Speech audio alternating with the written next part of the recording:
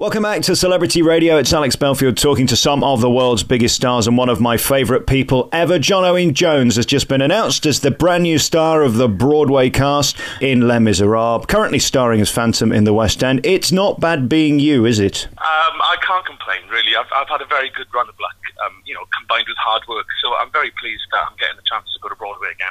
Nonsense. There's no such thing as luck. When you hear your voice, it's very clear why you get the biggest roles in the world. It is still astonishing. They could have anybody on Broadway and they chose you. That's got to be humbling, isn't it? Yeah, and it was a complete shock, The production is the same one that I started back in 2010 for the 25th anniversary of the show. Cameron decided it would be a good idea, Cameron McIntosh that is, to reboot the show and create a brand new version of it. And he chose me to do Valjean. So I got a very great opportunity to recreate the role and bring something new to the show. And that version is now running on Broadway. And I think they wanted me to go back there because they wanted me to close the show, to kind of complete the circle, as it were. Because the show's been running there for a year now with Ramin Karimloo as Jean Valjean first, and then Alfie Boe, who's just doing it at the moment, and I'll be taking over from Alfie. But what's very satisfying to me, and I've said this to other people, is that Ramin and Alfie have had to do pretty much what I invented back in 2010. Yeah. So, yeah, it's a great feeling. That's fantastic. And going to Broadway, there's nothing like it. I just saw this show a month ago, and actually I think it's probably more immersive and compelling than the original. It's beautifully staged. Is there an added pressure and excitement doing Broadway? There shouldn't be, but there's something so special about it. Yes, you know what's really interesting is that when you work on Broadway, you hear people's stories of how they got there and how hard it is for people in the industry to get on Broadway. It is the holy grail of musical theatre. And, to start off from a small town in Wales and, move to the West End and then, go to Broadway is, it's brilliant for me to be able to do that. But I've had just as long a journey as everyone else, even people in the ensemble and understudies. They've all had to work so hard to get there because the standard is so high. But when you get there, it's just a big family. Everyone gets on with everyone. It is very much a job still at the end of the day, where people come in and they do their job and then they go home. But there's a real sense of community in New York, and the theatrical community is very bonded, so it's very exciting to be part of that. I think it's more intimate, isn't it? It literally is within just a couple of streets and you're more or less on top of each other next door. They do seem to also have, dare I say, a more professional ethic sometimes. They don't take holidays. They seem to work much harder. I think it's possibly because the bar is so high because they're competing with 350 million other people. Oh, right, definitely. I mean, it is very, very competitive. That's the thing, So, to be selected to be part of that group is really an honour for me. But as you talked about, the family, it is very close. All the theatres are very close-knit there. It's kind of the same in the West End, really, but there's a uniqueness about New York.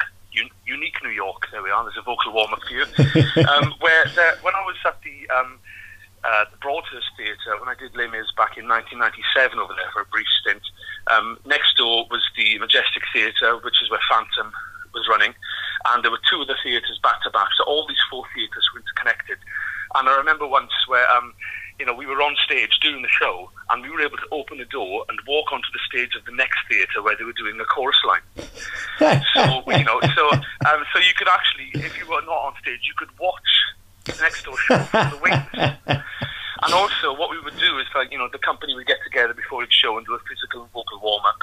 And sometimes we would go into the chorus line theatre, and they'd all be there in their leg warmers, we'd be there in our rags, and we'd be doing a little dance warm-up together, and then they would all join us in our physical warm-up. It was very funny, actually, but you don't get that in London because the theatres aren't all hemmed in on each other, So, of course, you're excited to go to Broadway, but then again, you're a married man with children. That can't be easy. Well, no, it's a funny old business for that kind of thing. I work in the evenings, my kids are at school, and my wife's a school teacher, so I see them for about 30 to 45 minutes a day, where I get up after they've gone, and then I see them when they come home from school, then I go to work, and then they've all gone to bed when I get home.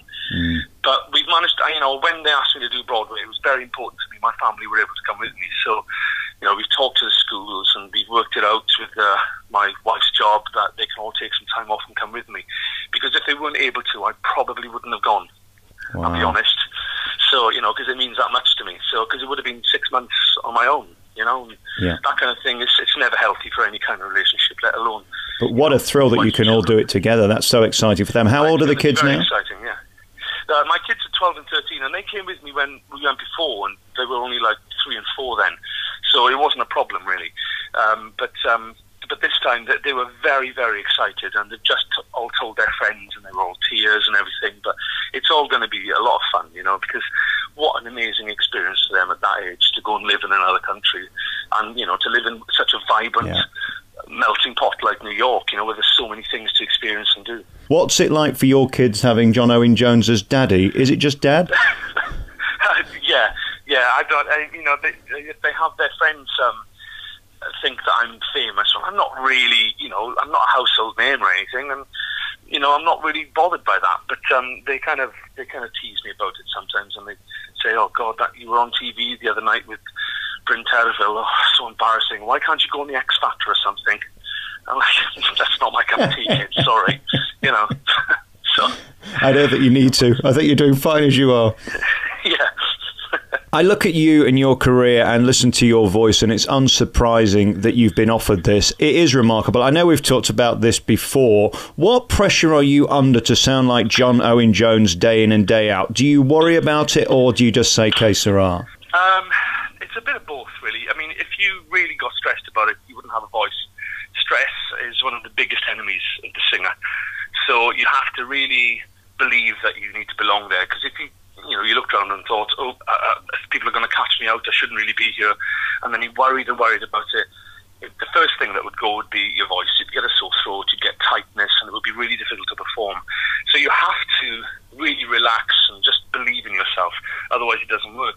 But on the flip side, of course, the nerves help as well. So, you know, you end up pushing yourself to be the very best you can, because you know people have paid money to come and see you. I mean, I've got to that level now, excuse me, where people travel from Japan and Russia to come and see me perform, you know. And there was a point in my career where I was just a Phantom, but now I'm John Owen Jones playing the Phantom, or John Owen Jones playing Valjean, and it's a privilege, you know, and I don't want to let those people down, so I give 100% every single performance. Even when, say for example, yesterday, it was a Thursday matinee in Phantom, and it wasn't full because of what happened in Paris. Ticket sales have dropped a little bit. They'll pick up again, they always do. And, you know, the audience were very quiet, and there's a tendency for actors to just relax and not give the best performance. But I knew that there were people out there who travelled from Italy to come and see me. So I lifted my performance, you know, to make sure that it was worthwhile for them, you know. Even though I don't know them, there's just kind of a weird guilt and a humanity and a connection with these people that you feel, even though you don't know them, and you feel like you owe them something. So in my case, I give 100% every time I can. We're going to get back to that in a second. Something you said there was really interesting. Has there been a palpable change in the theatre since Paris? Have people become more nervous? Is there a different feel? Yes, but you know what? This has all happened before. You know, the IRA were, you know, theatres were closing down and shows were closing because of the IRA back in the 70s and 80s. And then we had 9/11 happen, and you know, people were not coming to London, but they were still going to massive outdoor festivals, which are just as risky. You know, there's no one target. I mean, when Paris happened on Friday night, on the Saturday matinee, it was sold out, but there were big pockets of empty seats where people had elected not to come. Wow. So, you know, and these are the same people that are going on holiday to Disneyland Paris for the weekend. Right. So, and a very good friend of mine from my hometown, Buryport in Wales, him and his wife were going to come up in the Christmas period to come and see Phantom and to see me and do some Christmas shopping, but because of what happened in Paris, they're not coming now. And now, so instead they're going to Amsterdam, which is like baffling, isn't it? Like, yeah, but it's not London. You can't guess. I mean, they just picked a random ridiculous. restaurant in Paris. You just can't guess. So there's no point worrying about it. You know, I went to Paris the weekend after Charlie Hebdo happened earlier this year, and I went to New York a week after 9/11. So, you know, it doesn't bother me at all. If you're going to go, you're going to go. So you might as well go doing something you enjoy, like watching something in the theatre, you know. Exactly. Let's talk about the two shows. I mean, with the greatest respect, I've watched you in Phantom 400 times and I like it, but it doesn't compare to Jean Valjean, does it? I mean, the two roles, one is a sort of 10% come on and steal the show. The other is you have to work hard for 2.5 hours non-stop. Well, yeah, it is. There is a lot of that. You know, Phantom, when you're at full strength, it's considerably easier than Jean Valjean. Jean Valjean is a mountain to climb every night. But yet you get stamina built up and you get into the role, and you know, I still give as much to Jean Valjean, even though it's a bigger part, as I give to the Phantom. You know, yeah. It's peculiar because it's so different, but they're so challenging in an equal way. You know, because my voice has dropped about an octave now to sing the Phantom properly. So when I go into Les Mis, I'll have to train the top of my voice up again, just to kind of get into singing the role easier. And, you know, I've done Phantom thousands of times, and yet I came back to the show recently and I did 4 shows and my voice went because I wasn't quite used to it. Wow. I had a few days off and then I was back, and now I'm full strength, and it's great. And the same will possibly happen with Les Mis, I don't know, but I've just got to be prepared mentally and vocally to do it, because even though, as you said, they are a world apart, they're both equally challenging in their own ways.